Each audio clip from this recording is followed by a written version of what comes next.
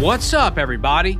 My name is Demetri Kofinas, and you're listening to Hidden Forces, a podcast that inspires investors, entrepreneurs, and everyday citizens to challenge consensus narratives and to learn how to think critically about the systems of power shaping our world. My guest in today's episode is Joshua Landis. Joshua is the director of the Center for Middle East Studies at the University of Oklahoma and a widely recognized Syria expert who was brought up in Beirut and has lived over 14 years in the Middle East. Joshua was last on the podcast over 3 years ago to discuss what was then an ongoing invasion of northern Syria by the Turkish military and the long-term ongoing withdrawal of American forces from the Middle East and Central Asia. Today's conversation picks up where that episode left off, with the background this time being the ongoing negotiations between Turkey, Russia, and Syria concerning President Erdoğan's stated desire to expand Turkey's military presence in the north of Syria, to create a larger buffer zone in which to transfer Syrian refugees, and to protect Turkey from the threat of Kurdish national independence. We may be on the verge of seeing a reset in Turkish-Syrian relations and a rapprochement between President Erdoğan of Turkey and President Bashar al-Assad of Syria. The implications of such a reset would be profound for the Syrian people, and is further evidence of Turkey's bid for strategic autonomy and reflective of the emerging geopolitical complexities of the Middle East and Europe, exacerbated as they've been by the war in Ukraine. This was a fascinating conversation.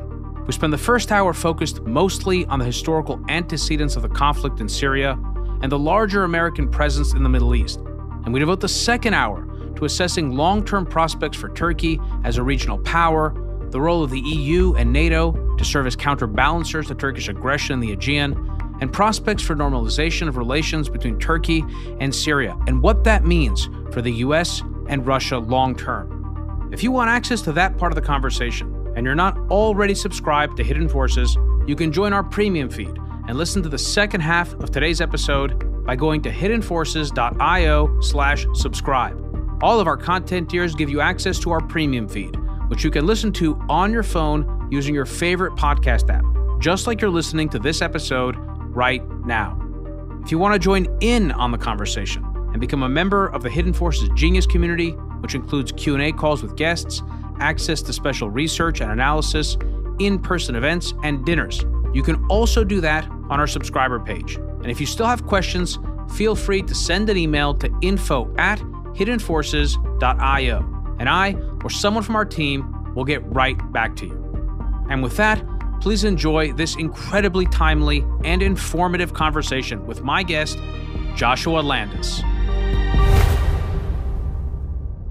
Joshua Landis, welcome back to Hidden Forces. It's a pleasure being with you. It's great having you back on the podcast, Dr. Landis. So I was telling you that I had a chance to re-listen to our conversation from 2019 when you were last on the podcast.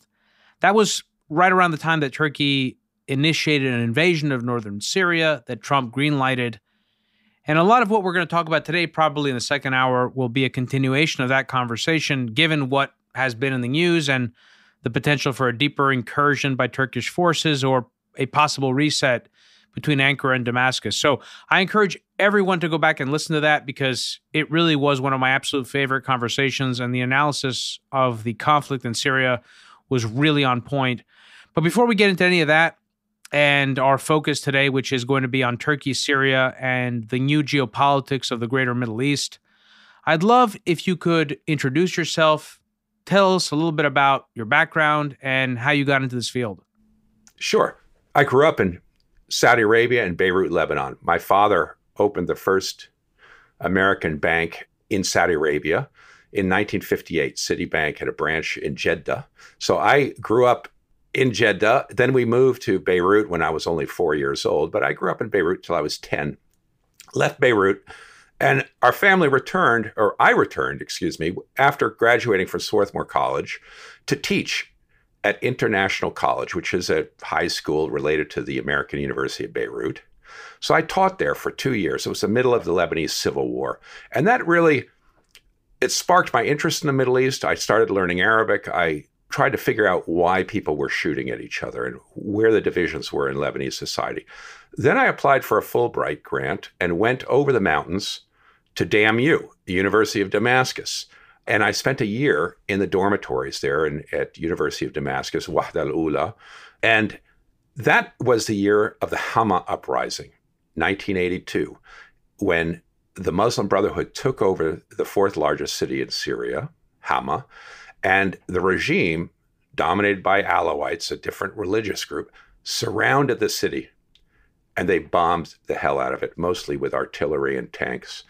And it was a prelude for the civil war that we're seeing today and that broke out in 2011, because it really pit Sunni Islamist forces against this secular, soi-disant secular Alawite regime.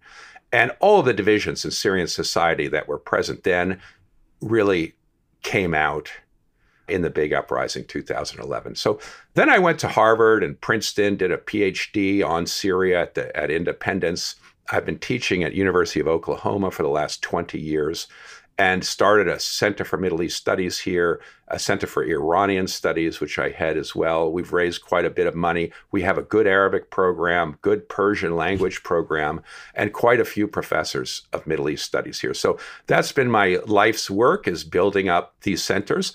But I also was writing from 2004 on a blog called Syria Comment. And that got me a lot of, it really boosted my profile, because almost immediately tons of Syrians began to come to the blog, comment, write on it. It became a clearinghouse in Washington and many other capitals around the world for all matters Syria. Today, I'm not as active on it because the civil war made it very difficult to have a nonpartisan conversation or an intelligent conversation about Syria, because everybody became so angry, partisan, and bitter during the civil war that it was very difficult to have a real discussion without it turning into vituperative insults. And so I've stepped back from that quite a bit. But for over 10 years, I wrote, moderated almost every day Syria Comment, which just consumed me. And I write in foreign affairs and other policy journals today, but I'm less active, and Syria is in a very difficult and bad place right now. So that's my trajectory. I've been a Syria person for 30 years now. Yeah, it also seems that Syria was top. We always do this in the U.S., right? Because the U.S. is a global, you could call it a global hegemon, or an empire in some sense. And so like geopolitics and adventurism and foreign conquest and military interventions and what's going on in the rest of the world are part of our daily news digest. And so whenever the U.S. is involved in one way or another in a conflict abroad, as has been the case in Syria, that country features prominently in the news cycle in the U.S. And it does seem like ever since the invasion of Ukraine, the conflict in Syria has fallen off the radar of people's attention. Would you say that that's correct? And how has the war in Ukraine diverted resources and attention away from the war in Syria insofar as concerns America's involvement and the orientation of its allies and partners in the region? Oh, absolutely. Ukraine has completely eclipsed Syria. No doubt about it. America is focused on Ukraine. Everything is to do with Ukraine thinking first. And then, of course, the pivot to China, which is going on underneath this, the anxiety about China. Today, everybody in Washington, all they want to do is talk about great power conflict, China, and of course, Ukraine.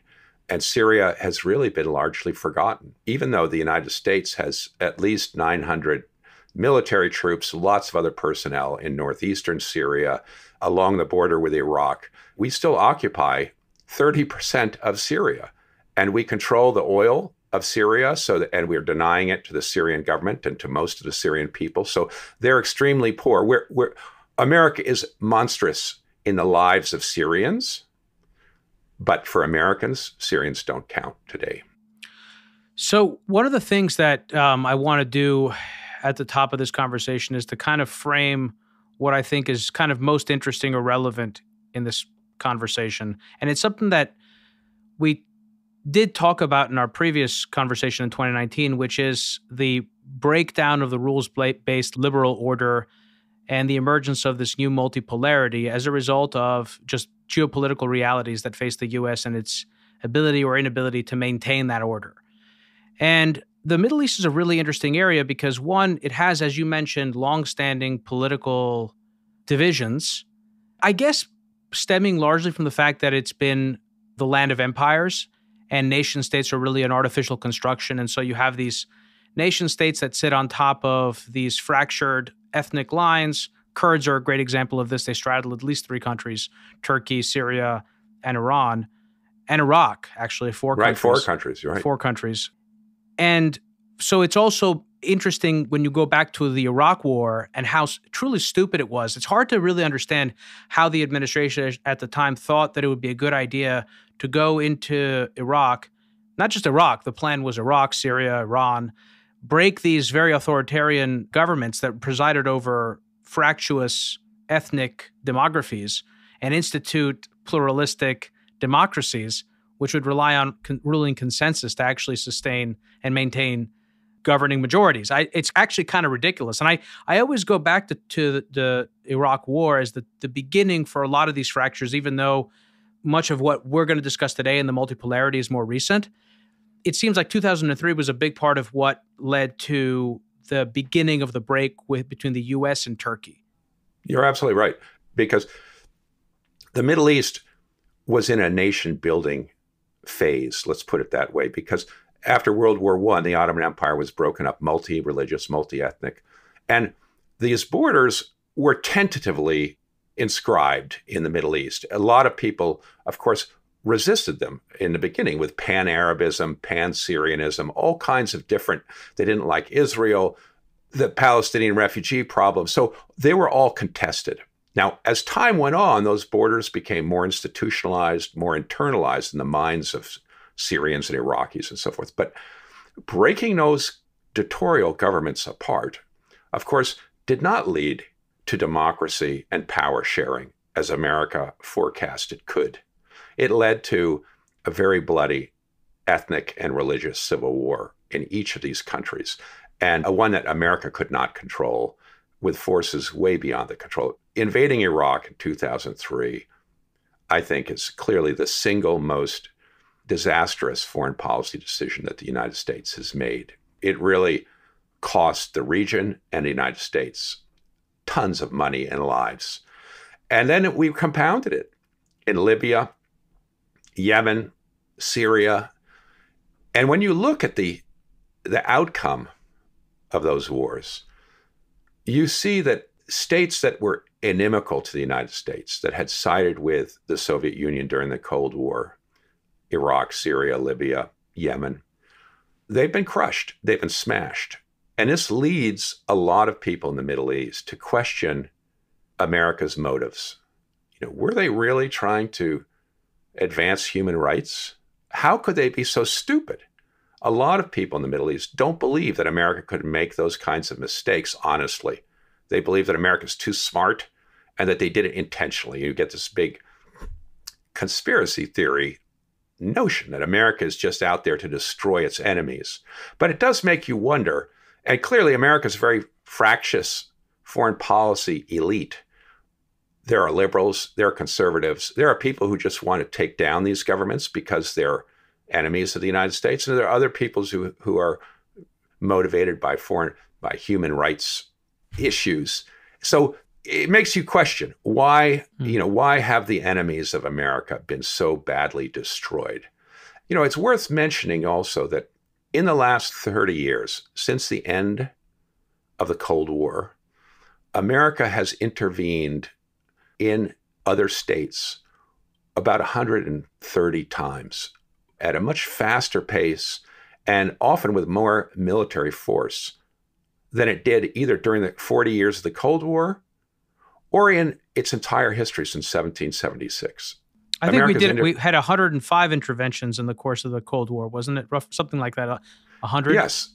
Yeah. And the pace increased at the end of the Cold War, after the Soviet Union fell, which makes you wonder, makes you question, why? Why would America intervene so much more once the Soviet Union collapsed? And because we don't have a major threat to the homeland. No power is strong enough to threaten the United States.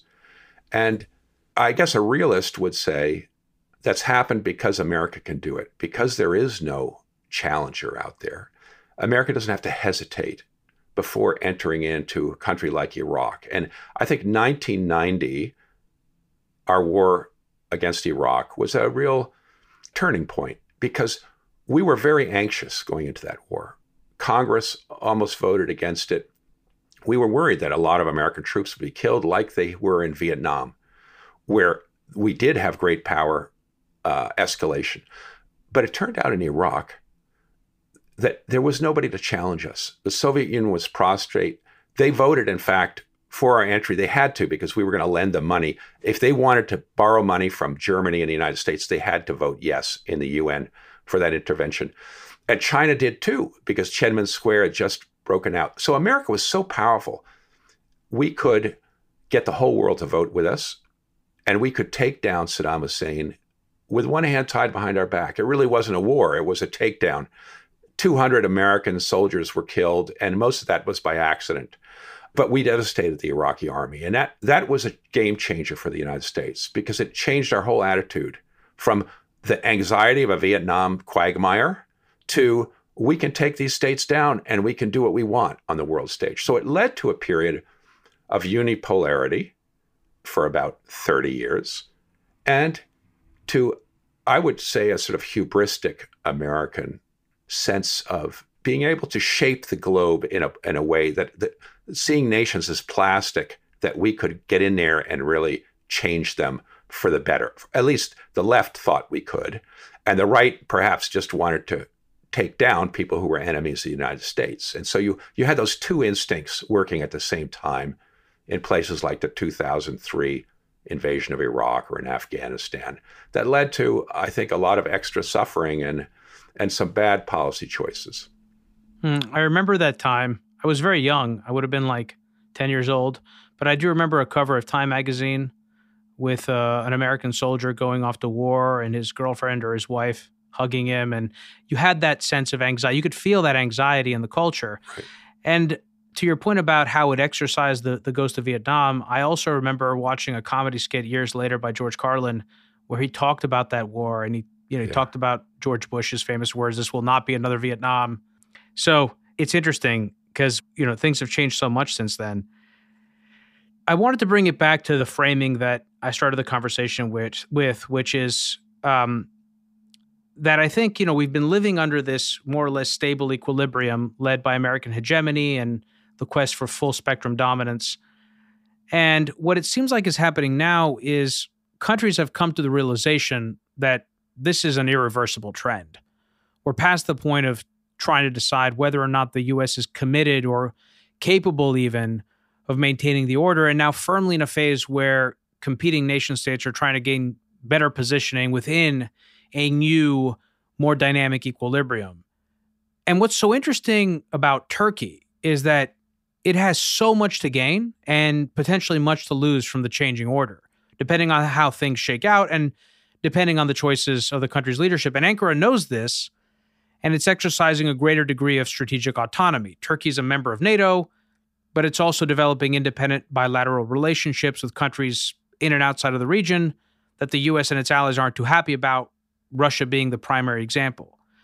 So when I look at what's happening now on Turkey's border with Syria and the potential resetting of relations between Ankara and Damascus, with the support of Moscow and against the wishes of Washington, I feel like we're watching that new multipolarity playing out.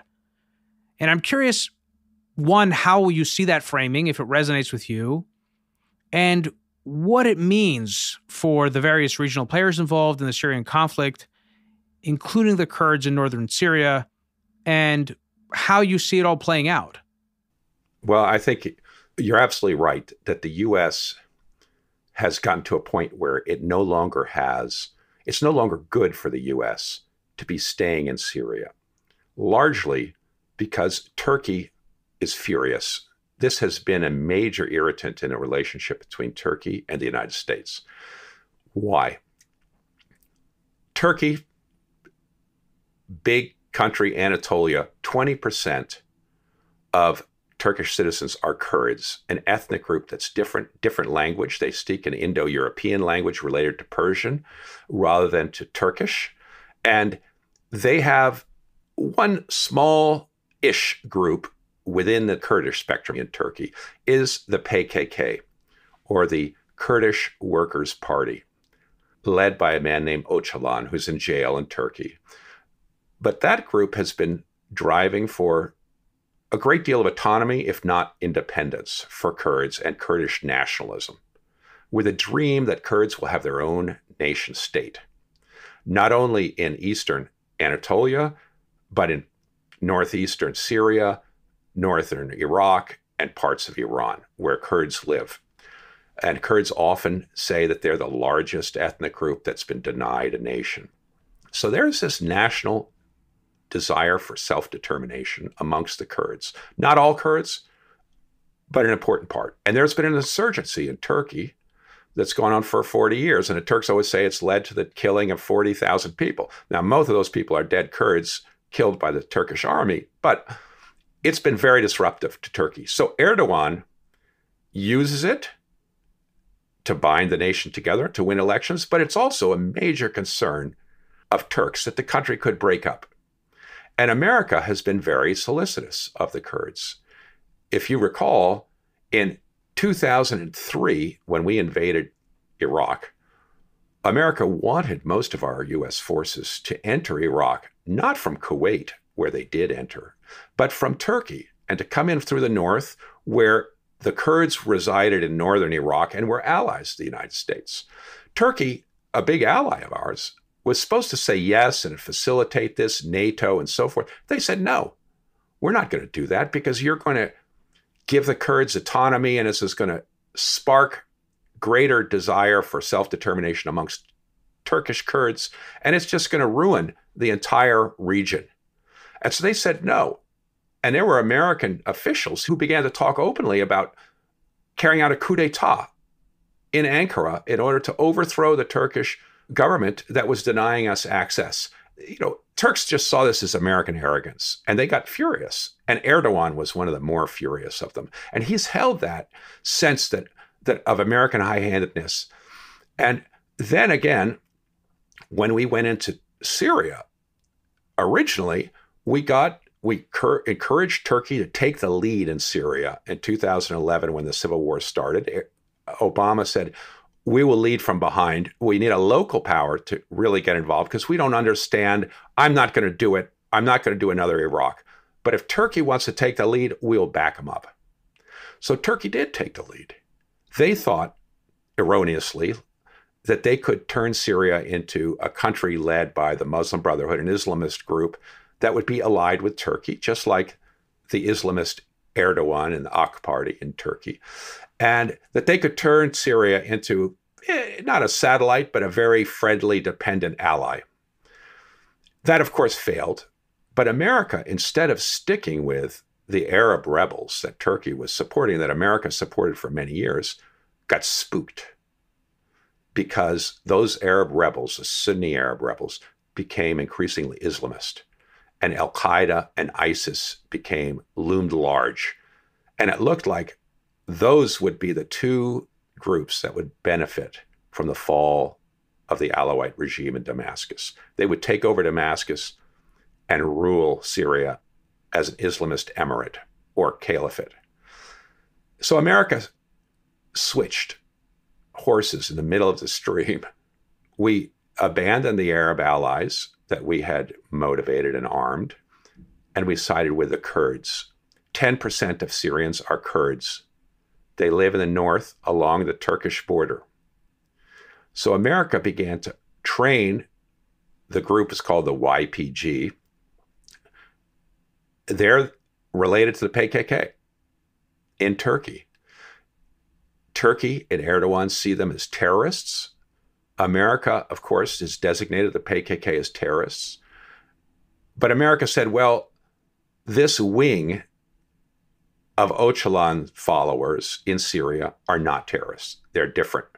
And we're going to support them and arm them. This infuriated Erdoğan and infuriated many of the Turks. So they accuse the United States of arming, supporting, paying the salaries, and building up a military force of Kurds that, in the long run, want to hive off about 25% of Anatolian Turkish nation and turn it into an independent Kurdish state.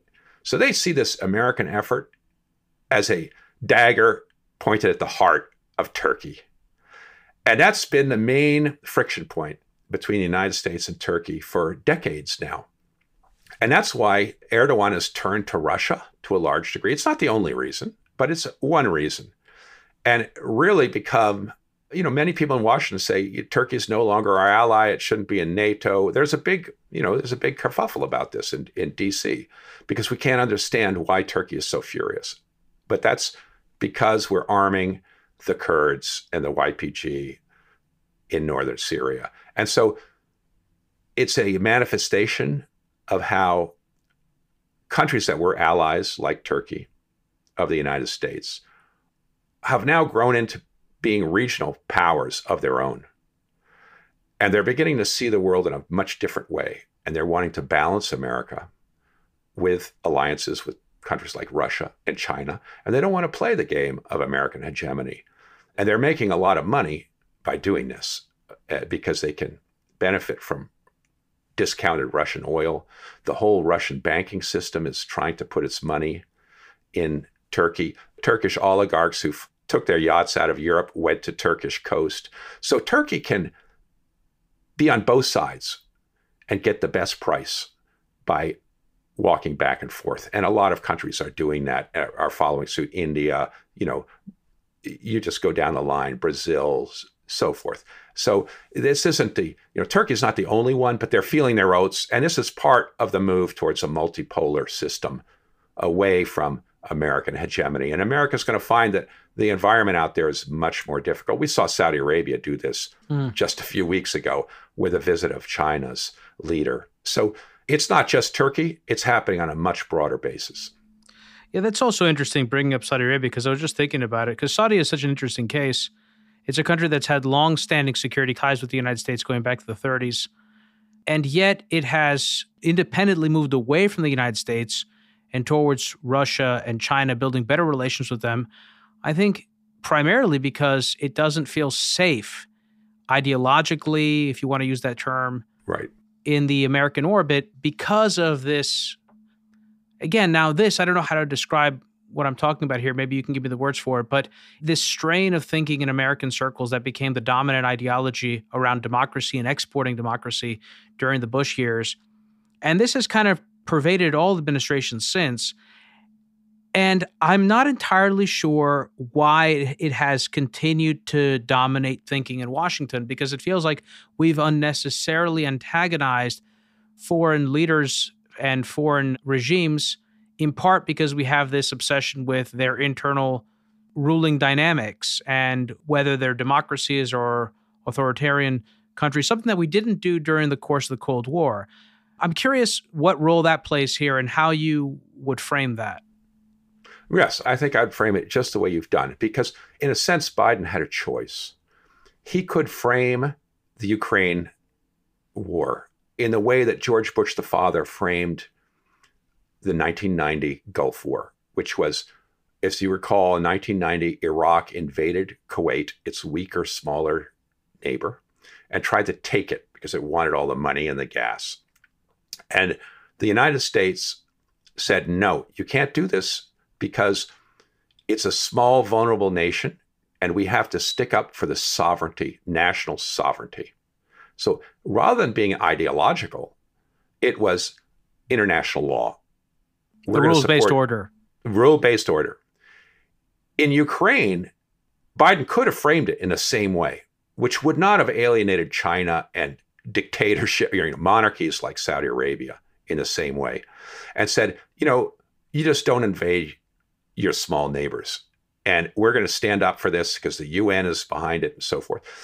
But instead, he chose to go back to the Cold War, in a sense, and to frame this as evil empire, the evil Putin, and democracies, the free world versus the enslaved world, dictatorship, the world of dictatorships. And that, of course, for countries like Saudi Arabia or even Erdoğan, that spooks them because they could be next.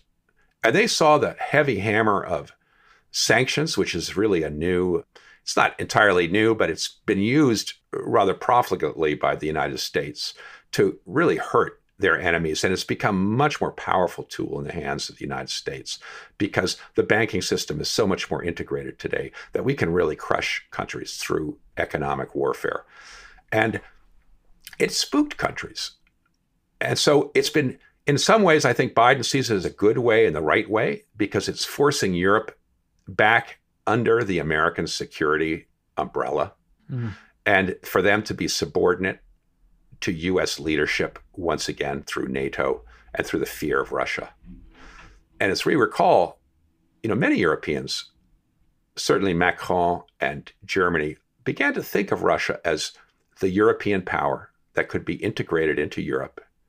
And they could build a European army, which Macron was calling for, to replace NATO, that NATO was brain dead, as he called it. And we were going to get rid of American breathing down our necks. And we're going to be with Russia. And we're going to have our own energy sources and so forth. And of course, that world exploded. I see you shaking your head, but that world exploded. That dream exploded when Russia invaded Ukraine. And the trouble is, it's still not over. Macron in Washington was beseeching Biden, don't prolong this war. We've already taught Russia the lesson. It's been badly hurt. We know it's not very powerful. We've spanked them. Let's make peace, right? We're not going to give the Ukrainians all that they want. And then Europe can go back to a better economy. And they don't have to live under this American hegemony. And I think many Europeans are thinking that way. And they're beginning to see a prolongation of this war. America's recent almost $50 billion fillip to the Ukrainians as sort of an anti-European move because Europe's going to become smaller. It's totally dependent on the United States for energy. Its economy is suffering. Who's going to want to invest in Europe if there's a war going on like this? Refugees, 7 million refugees. But if this war goes on, there's going to be a lot more million refugees. So in that sense, I think you're absolutely right. This puts America isn't the dominant power it was 30 years ago in terms of economy. It's going to be very more difficult. And China and Russia are very different than they were under the old Communist Party. They're capitalist forces today, and a lot of countries want to do business with them. And those countries like Saudi Arabia, Turkey, Brazil, India are powers on their own. They can stand on their own 2 feet. They don't need America the way they used to. So it's a very changed environment, and America's going to have a bumpy ride. I would love to try and pull on some threads in the Eurasian part of this conversation, even though I was kind of starting it, taking us down the road of Turkey and Syria. But Let's talk about this a little bit, because I think there's so much confusion in the public discourse around the Ukraine war, the role of the U.S., the role of the Europeans, the nature of the regime in Russia, what you were talking about and what we were talking about with respect to democracy and what role democracy plays as a kind of rallying cry for American foreign policy. Just on that point for democracy, I think it's actually an interesting point to pull out. I do think that it's important that the United States has a clear and defensible identity wrapped up in its foreign policy. I think that's something that it's lacked since the end of the Cold War. And not having that, I think, has led to a lot of disasters. I have been personally against this idea of publicly lambasting the Saudis or Putin or going after these different regimes, this high-minded moral rhetoric, which pisses them off. It doesn't just, affect them institutionally. It pisses off the leadership. And it's caused a lot of resentment in Saudi Arabia, in Moscow, in China, and elsewhere. But I do think that I have supported the idea of framing the war in Ukraine in part as a defense of European and Western democratic liberal institutions and societies, because I do think that Ukraine being taken over. Look, and this is the other problem with this conversation, Joshua, but I would love to try and have it because I think many people are correct in assigning some portion of blame to U.S. foreign policy for the mess that we've gotten in with the Russians. But that doesn't excuse the Russians for invading Ukraine. And I do think that Ukraine is a very important country to defend. And I think Ukraine is hugely different. The Russians invaded Ukraine. The U.S. didn't invade Ukraine. The U.S. invaded Iraq. So arguments that criticize the American foreign policy in Iraq have no bearing on Russia's invasion of Ukraine. Right. One, can you just address that first? We can kind of go one by one because I wrote out a few notes when you were giving your answer. How do you view this war in Ukraine, the way in which factions of American society typically associated with the right and with the left view it, how they don't quite get it right, and what really matters here that we should focus on? Well, the cost matters. And it does. As you've laid it out, I think very beautifully, it pits principle against the human cost. And what does it really mean for us? This war could go on for a long time. And the Ukrainians are demanding that we fight it until Russia is expelled from all of Ukrainian territory, as well as the Crimea. Those are objectives which I think are a bridge too far, way too far for the Europeans, but probably too far for the Americans as well. And for the Russians. Oh, definitely for the Russians. And I don't think Russia's going to do that. I don't think, in order to eject them from Crimea and so forth, America would have to up the firepower tremendously and probably get its own troops involved or NATO troops involved. Because the Ukrainians, it's not clear the Ukrainians can do this, even with a lot of advanced machinery. And we have to remember that Ukraine has no tax system anymore. We're paying for every soldier out there. We're paying the salaries of the government. We're paying for everything, the infrastructure rebuilds. So we're on the line. I don't know what the grand total of is that we spent in 1 year's time in Ukraine, but it's got to be well over $100 billion, probably closer to $200 billion. And we have no idea how much of that is stolen, lost, whatever. I mean, there's got to be a ton of corruption. There's tons of corruption, and it's going to be, of course there is, because people are suffering in a terrible way. But that's going to get to be $1 trillion pretty quickly if it continues, just the way Iraq and Afghanistan did. It's not cheap to fight Russia.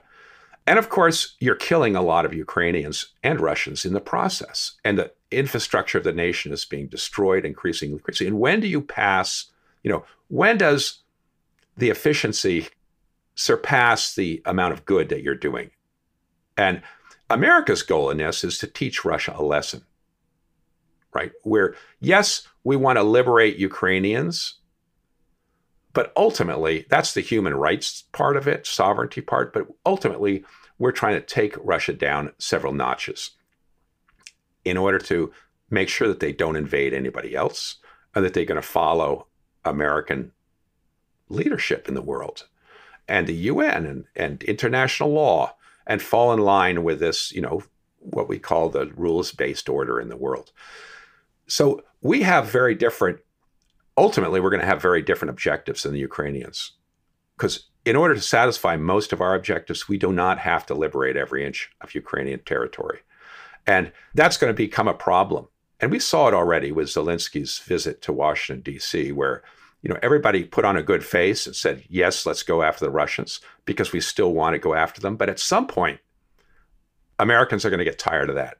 And they're going to say, let's sit down and talk a deal with the Russians. And then that's going to be a moment of real difficulty for many Ukrainians. But perhaps many Ukrainians by that time will just say, we've had it.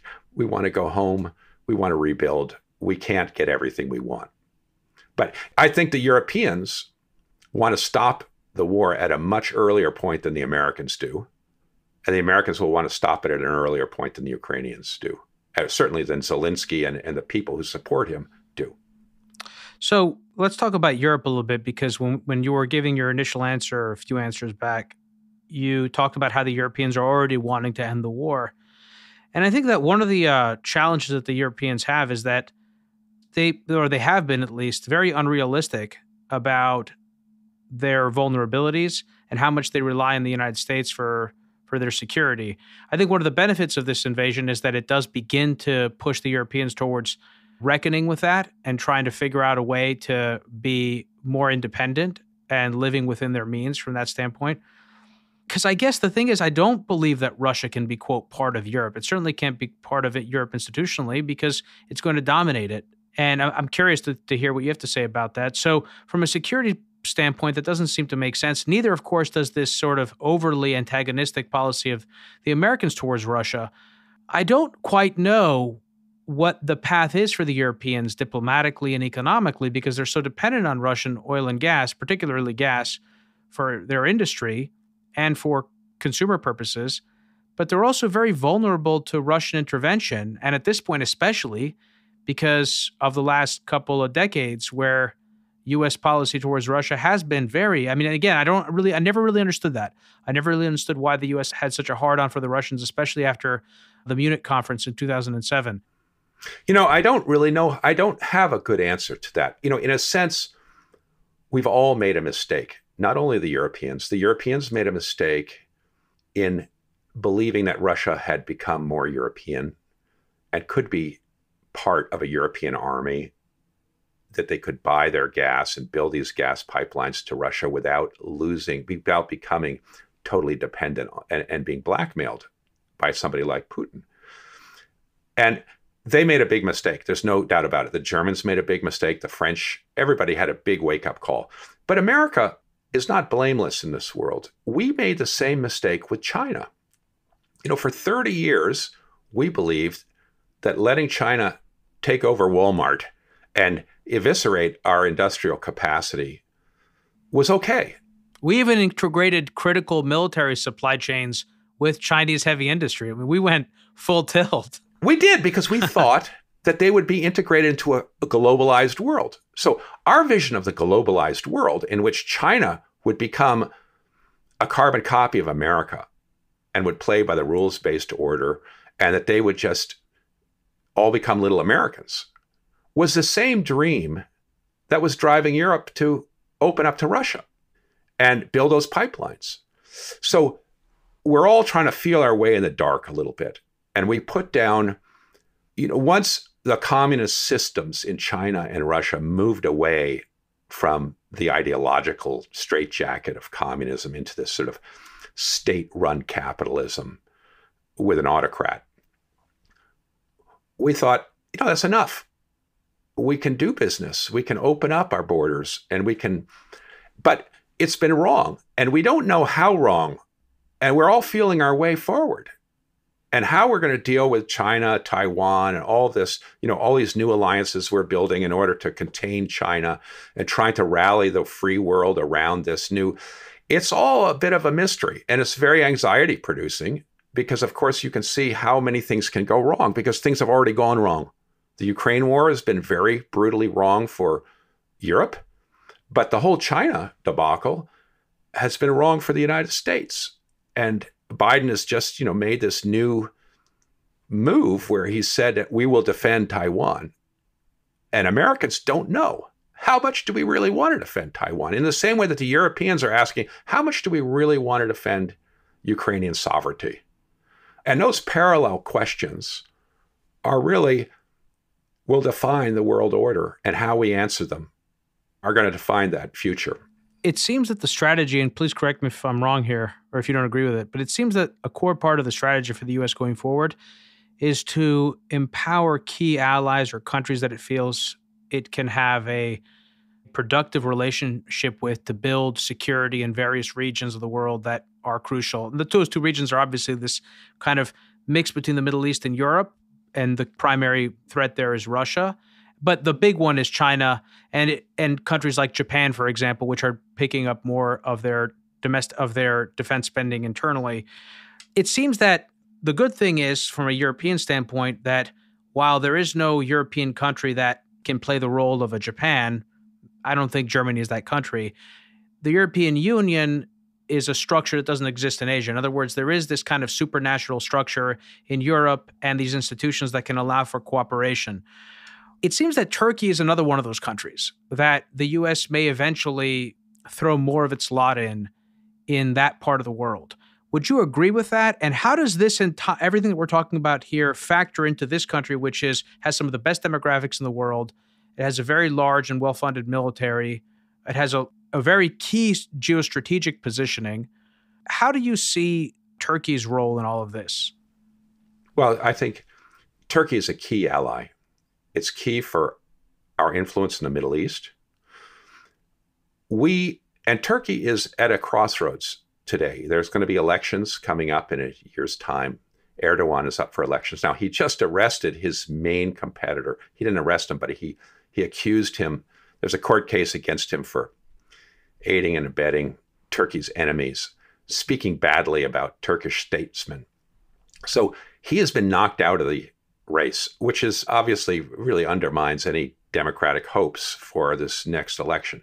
But Turkey was a central player for the United States. Ataturk, who became the George Washington of Turkey after World War I and reknit Anatolia together and created the Turkish Republic, was a sweetheart of the West. He was secular. He pushed Islam out. He led Turkey towards democracy. He was the darling.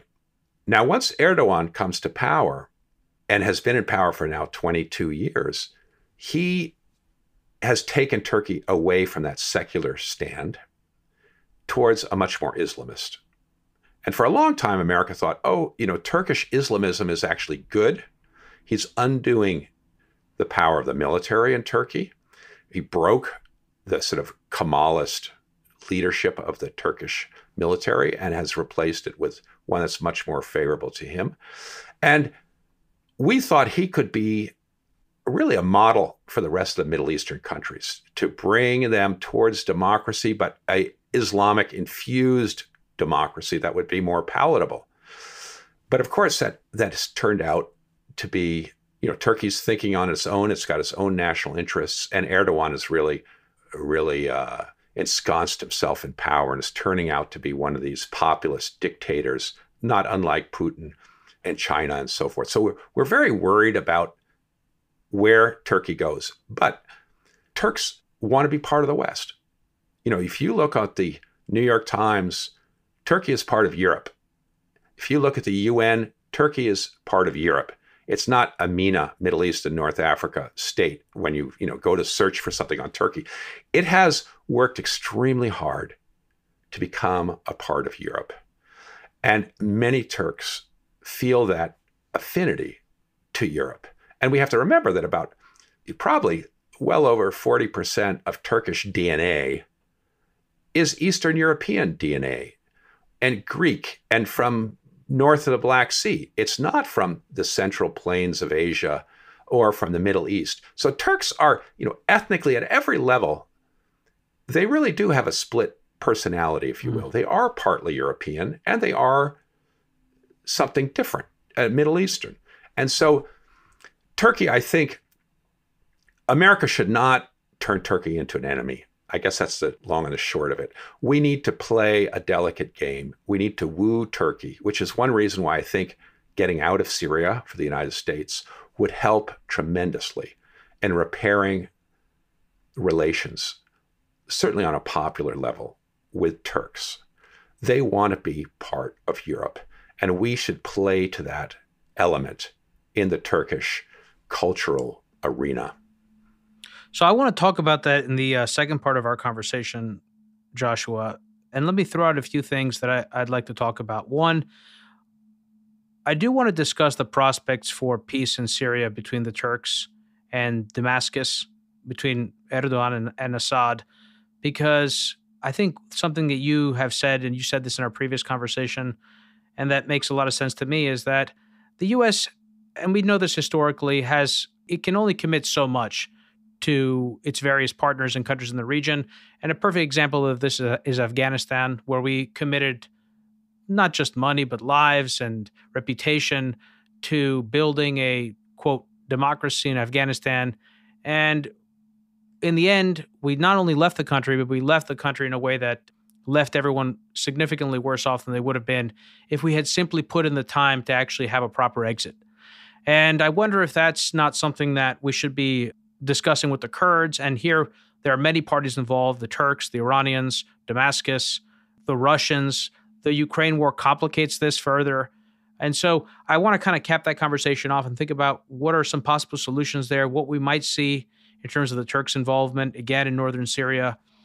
And I also want to continue this conversation about Turkey and Europe, because while I agree with that overall framing, and of course the Europeans in some ways shunned the Turks, in some ways also understandably, because again, this kind of brings us back to our conversation about democracy and the needless way in which we've antagonized authoritarian countries, but also the importance that democracy plays in formulating our own sense of identity and the importance of identity in generating cohesion, whether that's cohesion of foreign policy or whether that's domestic cohesion. And Europe needs to have borders one way or the other, and it needs to figure out what those borders are, whether they're at the Dardanelles, whether they are in Eastern Anatolia, or the Levant or some area there. I understand the challenge. I don't think it's as simple as, the Europeans are racist and didn't want the Turks in.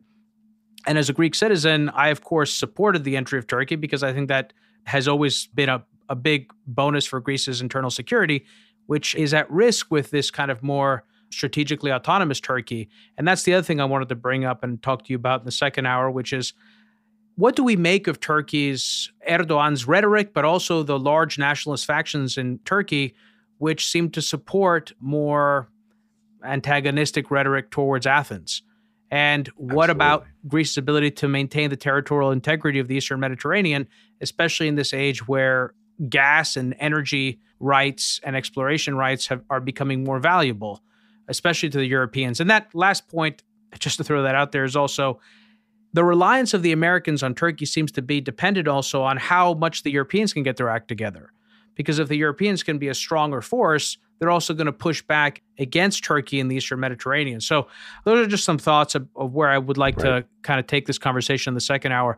For anyone who is new to the program, Hidden Forces is listener supported. We don't accept advertisers or commercial sponsors. The entire show is funded from top to bottom by listeners like you. If you want access to the second hour of today's conversation with Joshua, head over to hiddenforces.io/subscribe and sign up to one of our 3 content tiers. All subscribers gain access to our premium feed, which you can use to listen to the rest of this conversation on your mobile device using your favorite podcast app, just like you're listening to this episode right now. Joshua, stick around. We're going to move the second hour of our conversation onto the premium feed. Excellent. If you want to listen in on the rest of today's conversation, head over to hiddenforces.io/subscribe and join our premium feed. If you want to join in on the conversation and become a member of the Hidden Forces Genius community, you can also do that through our subscriber page. Today's episode was produced by me and edited by Stylianos Nicolaou. For more episodes, you can check out our website at hiddenforces.io. You can follow me on Twitter at Kofinas, and you can email me at info@hiddenforces.io. As always, thanks for listening. We'll see you next time.